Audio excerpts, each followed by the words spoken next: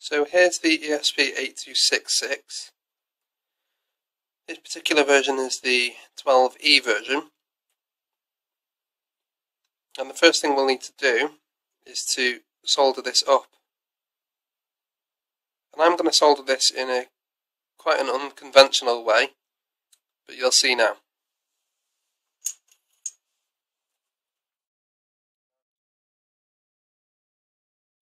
Okay, to solder this in, I'm going to use a breadboard.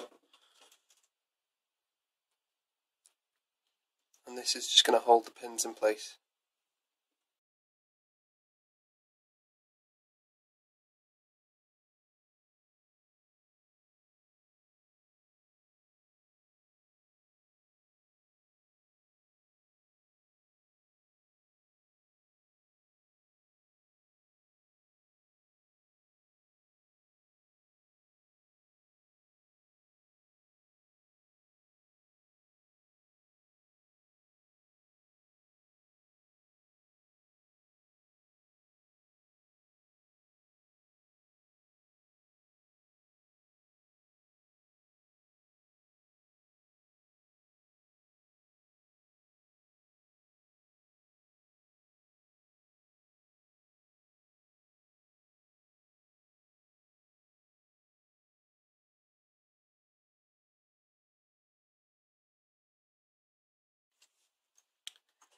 So I've got this thing soldered up now.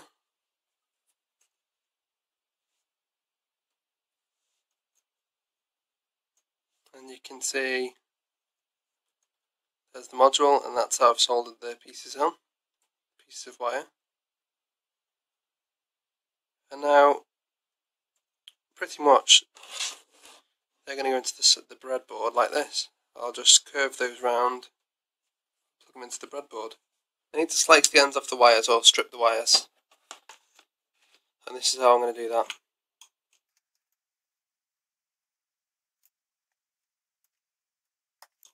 Just make a little cut like that. And then when I bite it, it'll just pull straight off.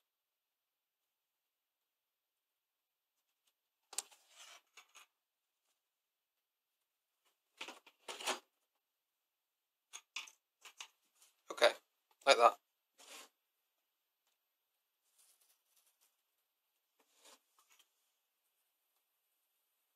You can see it's quite a good cut.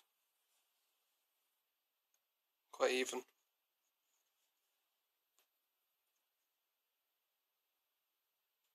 Right then, so I'll just put these back together nicely. And there we go.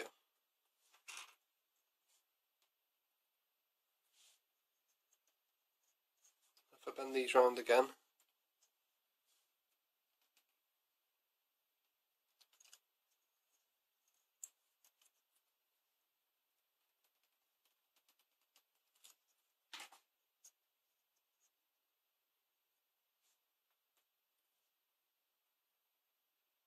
okay, you should be able to easily put that into a breadboard now.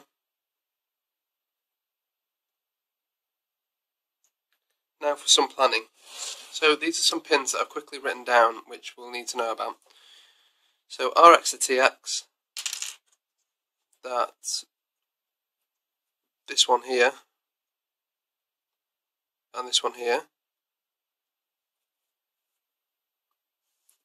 We'll need to connect those to the UART device. GPIO 0, that's to be pulled down to ground, which is this one. GPIO 15, that's going to be pulled down. Ground, which is this one here, is going to ground. RST, which is this one here, we need to do something special with. Well, potentially anyway. I've got in here RTS on UART and ground via tact. If you want manual, do it this way. If you want automatic, do it this way. But you need to have maybe only certain UARTs can do it. The EN, or sometimes power down or whatever it's called, EN is there. That needs to be pulled up. And VCC, which is this one there, needs to be pulled, well, not pull up, directly on 3.3 volts. There's actually another thing we need to do too. We need to put a capacitor between VCC and ground, and that capacitor is going to be a 0.1 UF capacitor. So I'll do that now. So here's the capacitor, and I need to connect VCC to ground using this. This needs to be as close as possible to the module.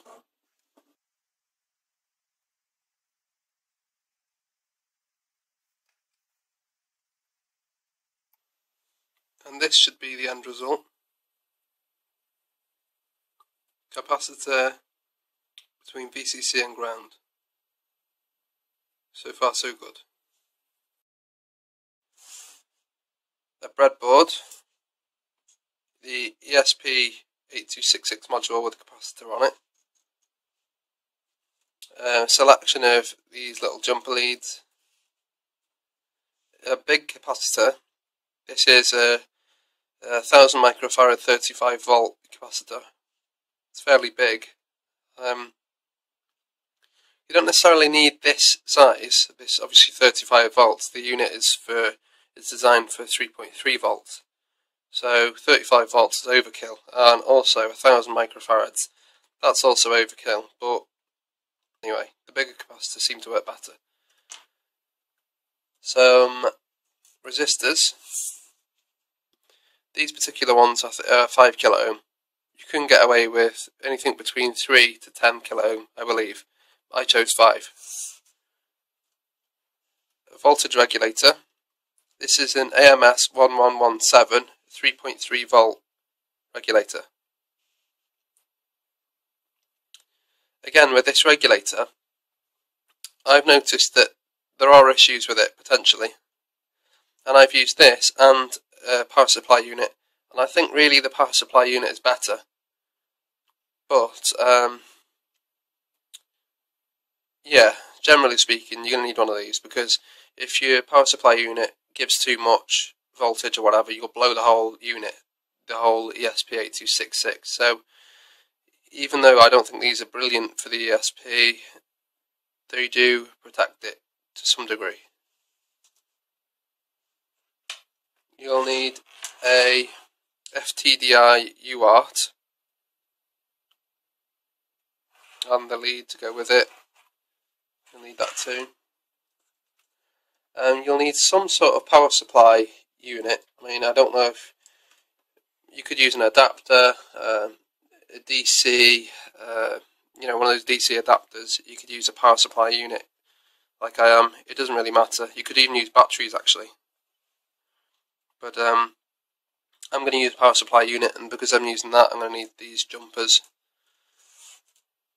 And that's it really. So let's get started. So there's my breadboard. Just before I start as well, there's one thing that I need to try and point out. Try and keep the distance between the voltage regulator and VCC close. Try and keep them close together. I've noticed that it works a lot better if you do that. Anyway, to start with, I'll put the regulator in. So the pin out on this is ground output source. So ground output source. So it makes sense if I put that in here. Ground output and source. Just double check. Ground output source. That's good. Then we want this huge capacitor in here too. I've got to be careful with the polarity as well. That can go in there. Then might as well put the ESP in next.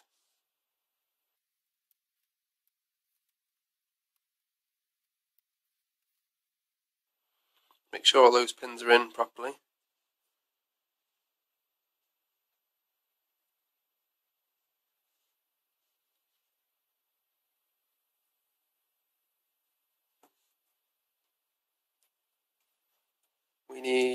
Let's start with ground.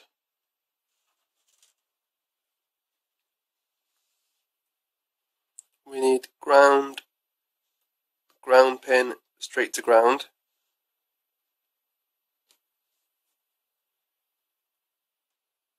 Like that. Then GPIO 15, which is the one next to it, that's going straight to ground as well, but via a resistor, which in my case is 5k. Then the next one is GPIO 2, which we're not going to bother with. You can actually pull it up, but I'm not going to do that. So the next one after that is GPIO 0, which again is going to be pulled down. GPIO 0, we're pulling that down. Like that. Then the next one we have is, we use this third pin on this side. This is chip enable, which needs to be pulled up. So I'll put that in there. This needs to be pulled up.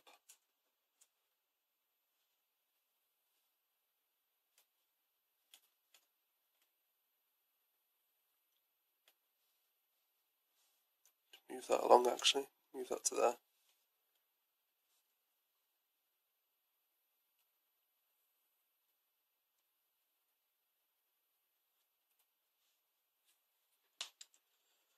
Then VCC goes straight to 3.3 volts.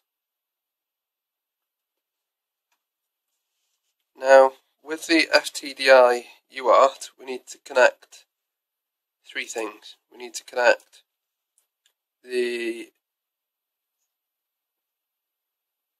RX pin, we need to connect the TX pin, and we need to connect ground. Okay, so the RX pin goes to TX, which is the first pin on this side.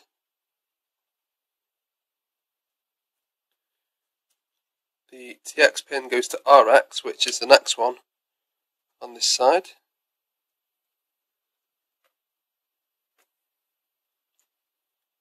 And ground goes straight to ground. And I'll plug this in and push it into this here. And one last thing, the first pin on this side is the RST pin. That goes to RTS on the UART device. It's a little bit loose there actually, I'll move that over one. That goes to RTS, that's better. And now I'm going to connect the lead so that I can supply this with some power. So there's ground.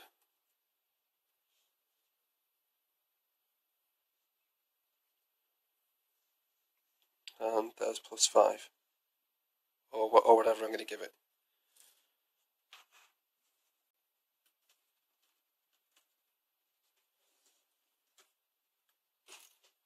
Okay, and there we go. That is my my setup. I consider that to be minimal setup. So I'll just power this up now. So I'm using a voltage regulator, so that's about right, 5.1 volts.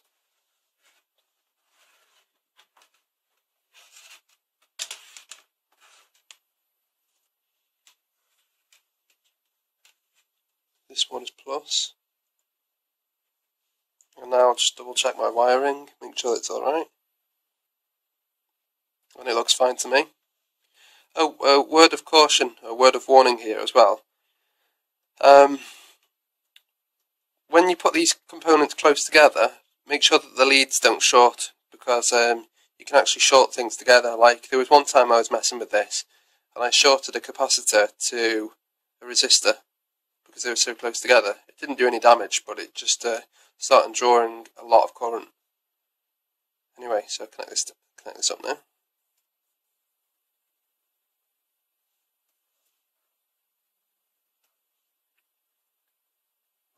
I'll get my laptop now and try this out. Okay, now if I click upload, it should work. Compiling sketch, uploading, and it is uploading.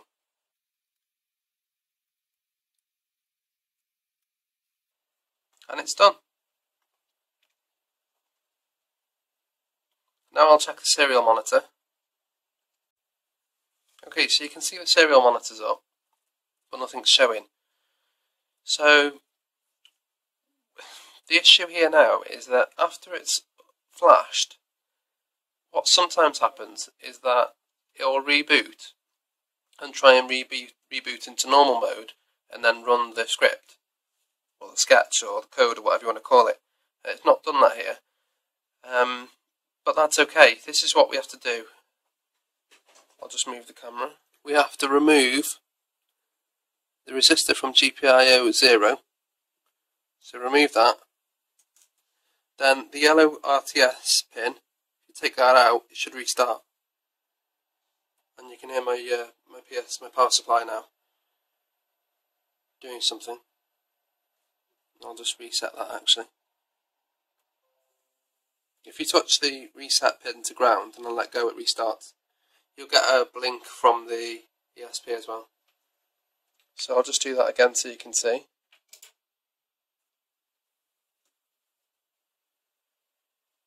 So you get junk and then it says waiting for Wi-Fi.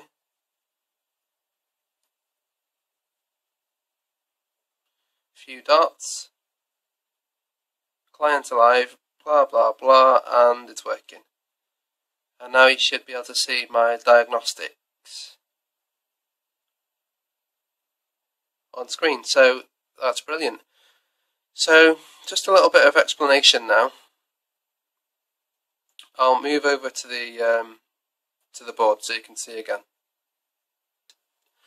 Now this business with the resistor being pulled out and the reset pin being pulled out, what happens is that the ESP8266, when it reboots, it decides which mode it needs to boot into, and that can be the flash mode or the normal running mode. And when it resets with GPIO 0 grounded, it boots into flash mode, which lets you flash. If it reboots with GPIO 0 floating or VCC high, then it boots into normal mode, which is the normal running mode. So that's why I've been removing and putting that resistor back in, because that's the resistor which grounds GPIO 0 and then ungrounds it. This way I've set up here seems to be really reliable.